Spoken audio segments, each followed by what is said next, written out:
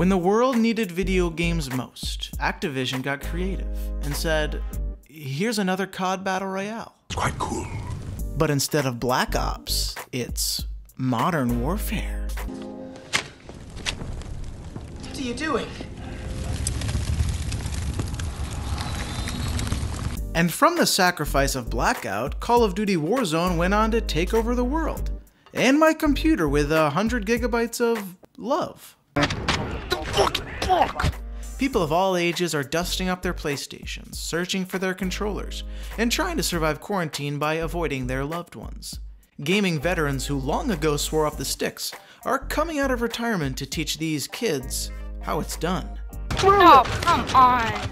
They have families now, careers, responsibilities, but when duty calls, Zoomers will fall. Hello? Anybody? Warzone is currently sitting at a massive 50 million users that will inevitably be a ghost town in November. And many people simply attribute this massive success to the current world crisis of being locked out of the Valorant beta. Haters will say it's a conspiracy.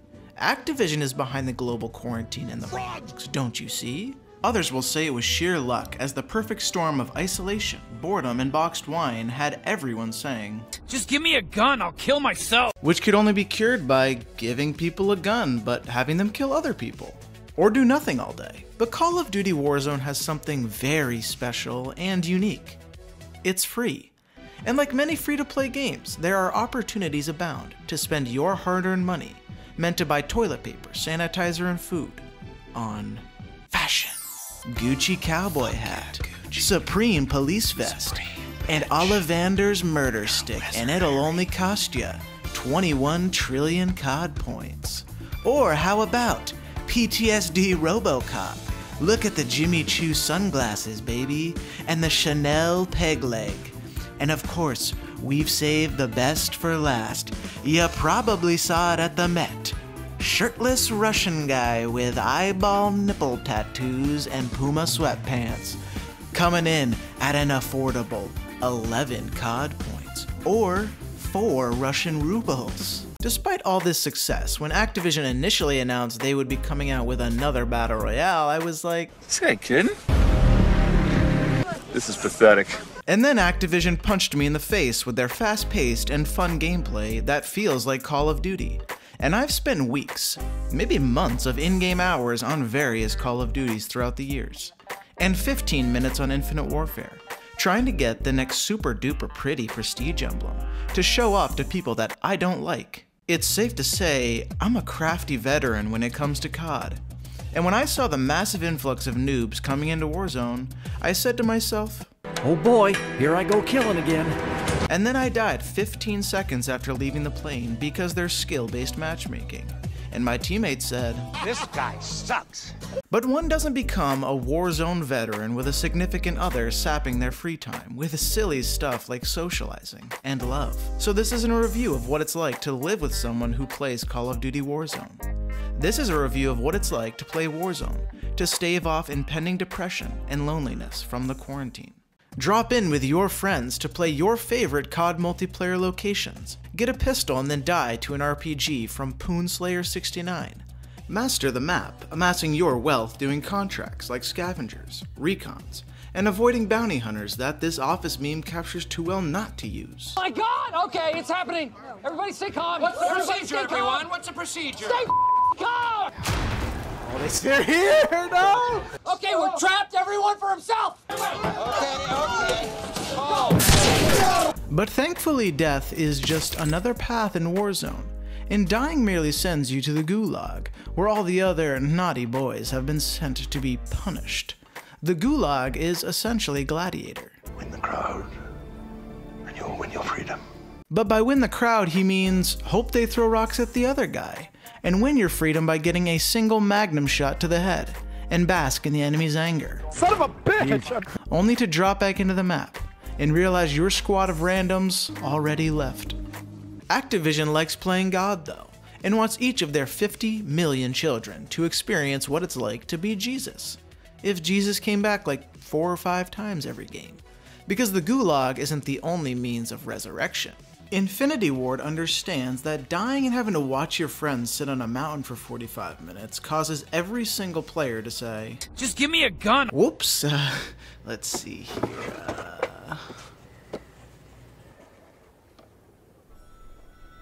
I wonder.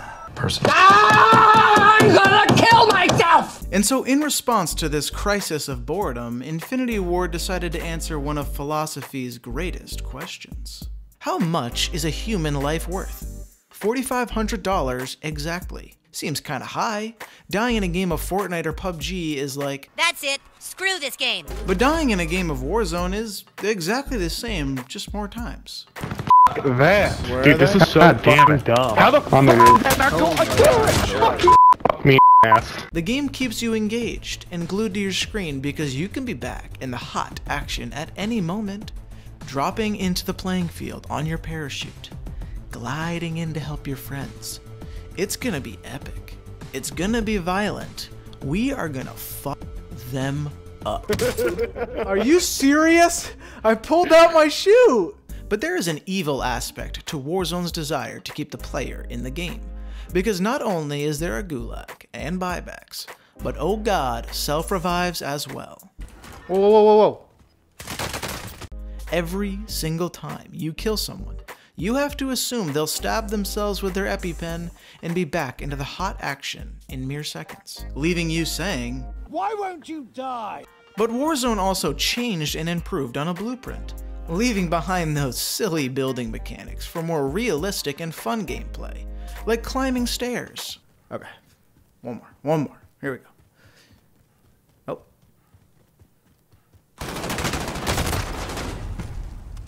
Yeah, that was fun. I'm having fun.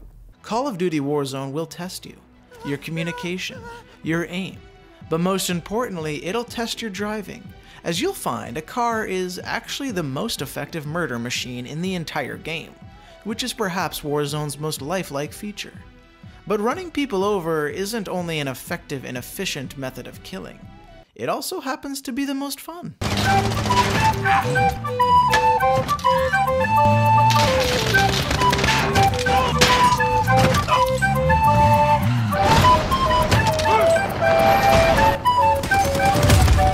Easy.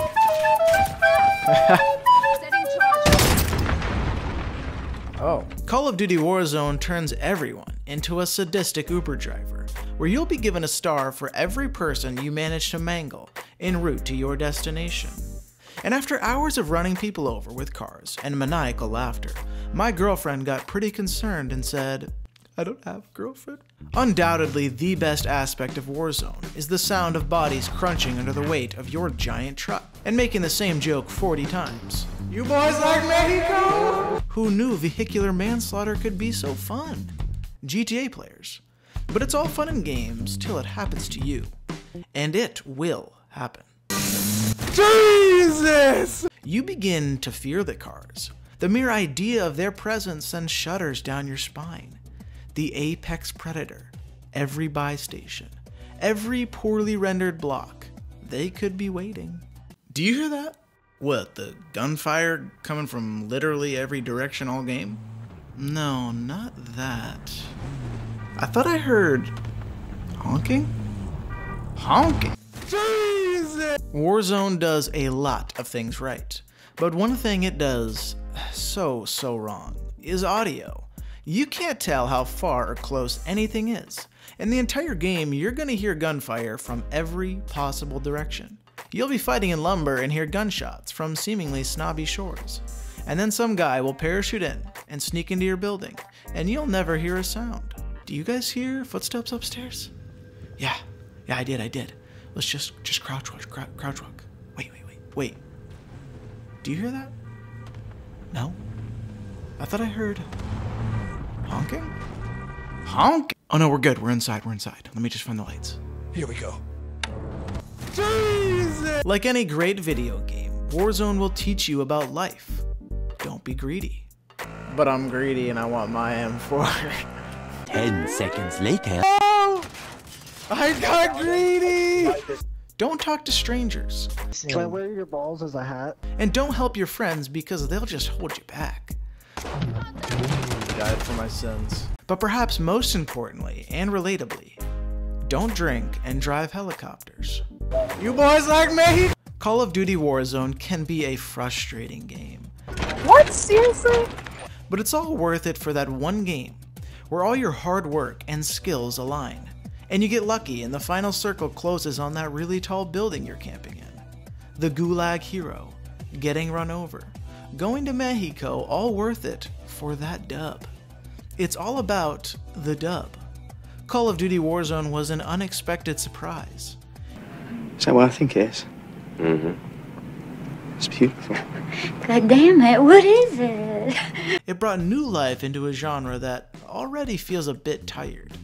There are some elements from other BRs that I miss, like trolling and team killing. But Warzone has done many things for gaming.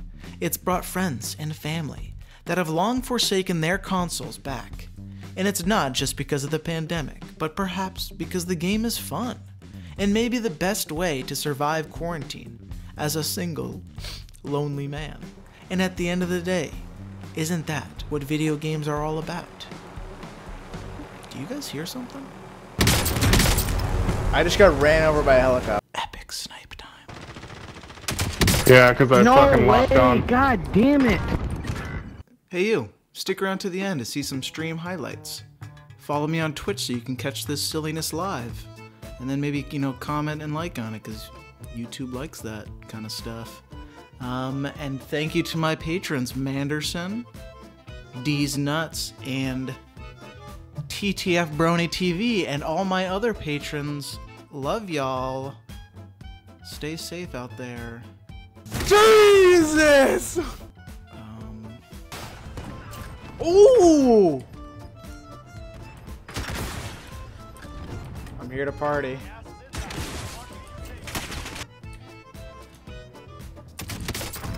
Hello.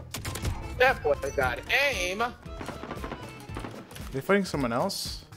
Or is that Nikki? No, it's probably me. Nice. The man. Wait, from what the man.